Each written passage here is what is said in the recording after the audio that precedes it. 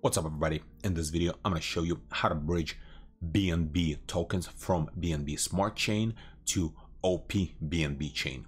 So basically either bridging or you're going to send your BNB to opBNB. It's very easy. So first thing we need to do, we need to go to opbnb.bnbchain.org, and then in here we need to press on bridge to opBNB, and I'm gonna leave all links in the description below. So once we do that, new page is gonna appear, and right here we need to connect our wallet that has BNB token. So I'm gonna do that really quick. MetaMask, and then next, connect. Once wallet is connected, we need to set the amount. What I'm gonna do, I'm just gonna probably send 50 cents.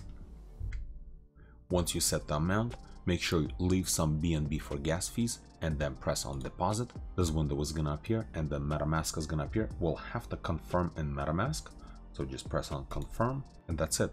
Now we just have to wait until the confirmation is gonna go through in the wallet, and it's actually gonna go through the entire bridging process. And according to the website, it's gonna take 1 minute. So the transaction is submitted, and within a minute we should be able to see our BNB on opBNB.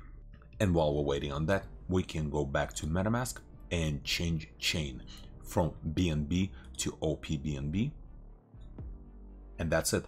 As you can see, actually the transaction is already complete, and I already received 30 cents. I think I set the amount instead of 50, I said a little less.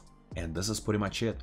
That's how easy it is to bridge BNB to opBNB chain. Link to this bridge I'm gonna leave in the description below. Thanks for watching.